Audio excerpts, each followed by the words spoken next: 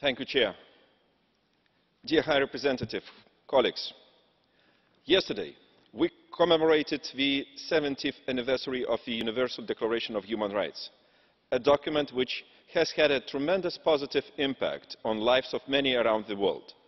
However, the celebration has been more thought-provoking than I would have wished for, and this is reflected in the conclusions of this report on human rights and democracy in the world in 2017. It is only to regret that the last years, including 2017, were marked by a dramatic increase in human rights violations, democracy crises and conflicts all over the world, affecting the most vulnerable of our societies. The prosecution of Rohingya in Myanmar, the crackdown of opposition in Cambodia, Venezuela or Nicaragua, the rule of law disarray in Congo, war crimes in Syria and Yemen, drastically shrinking civil society space in our direct neighbourhood, Russia. These are numerous other examples stand before my eyes as a painful reminder of the negligence of human rights principles.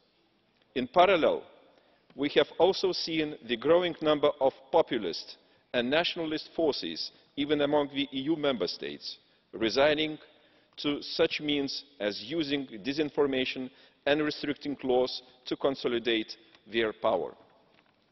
These are all the worrying trends which have been taken into account and documented in the report and its country annexes.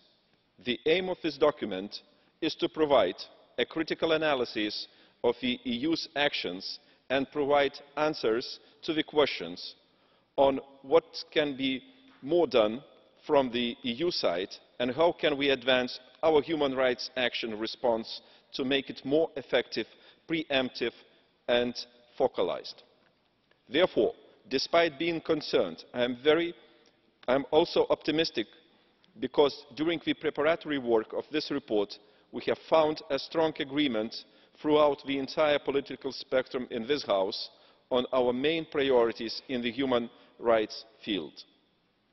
There was a firm understanding and agreement that the EU is and shall remain the leader on human rights fight in the world and the UN system.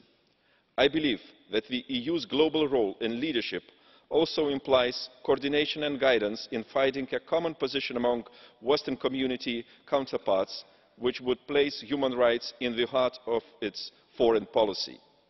By this, I also refer to a rather disappointing stance by our current US leadership in this regard. For the EU to be more effective, it is crucial that the human rights clauses are mainstream to all our external policies and agreements, including trade policy.